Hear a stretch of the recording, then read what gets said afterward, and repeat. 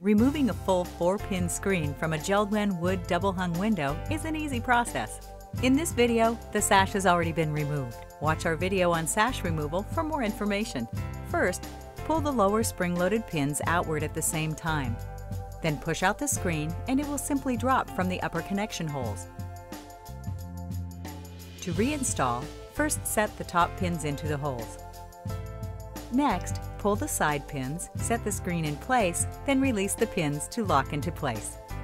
For additional information and complete written instructions for tasks depicted in this video, visit www.jeld-wen.com.